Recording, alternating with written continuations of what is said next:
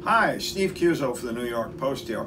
I've got 4 jars in front of me, and they are 16-ounce jars of new Rao's soups, which you can buy in a store for $5 a pop. Now, you all know Rao's. This is the restaurant up in East Harlem where you wait 47 months for a reservation. You have to know somebody who knows Frankie, and then Frankie does this and all that. And after like 3 years of waiting, you go to this Rao's and you have spaghetti and meatballs, all right? So, you know, not everybody thinks it's worth all that time and effort, but that's okay. Let's see what these things taste like. I'm Italian-American, and I grew up with Italian-American cooking, so I have some background in this sort of stuff. I'm also the restaurant critic here. So let's see, the first one, this is pasta fagioli, which if you came from a background like mine, this was pasta fazool. Okay, let's see.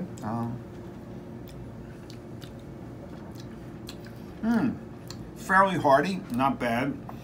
A lot of salt going on in there, which is the secret to sugar and salt are what make dishes popular with a lot of people. And it's got these nice little cylindrical pasta, which we used to know as a tubatini, which lend a nice mouthfeel. So I'd give this one an 8 on a scale of 10. Next up, vegetable minestrone. Okay, I can see that it's got the same kind of cylindrical baby pasta, and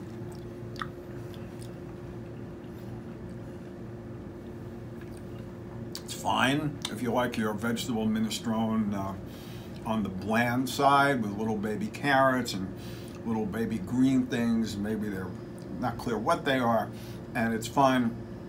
But if you've had a lot of vegetable minestrone in New York or in Italy or anywhere in the world, you know that there are stronger variations than this one. Now, okay, chicken noodle. The noodles are sort of shortcut curly pasta. We got the same generic little bits of carrots.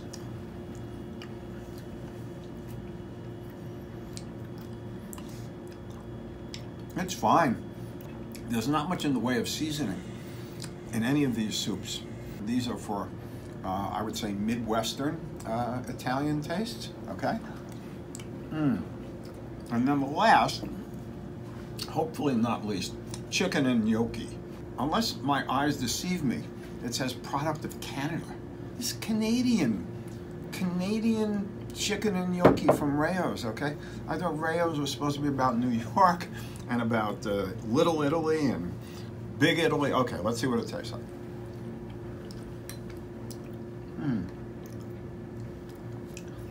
It's milky, thick, too creamy for my taste. The gnocchi are, these are not big, round, plump gnocchi.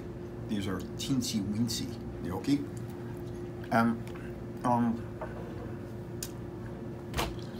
So what? That's it. If I had to pick a favorite, I would say the chicken noodle, only because the noodles, the curly pasta, has very nice mouthfeel.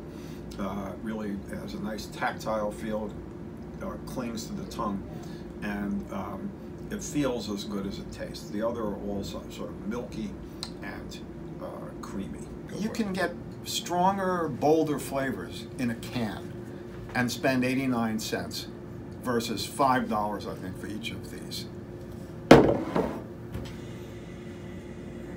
That's our report this morning on Rao's soups, so you don't have to wait 47 months for a table to have spaghetti and meatballs.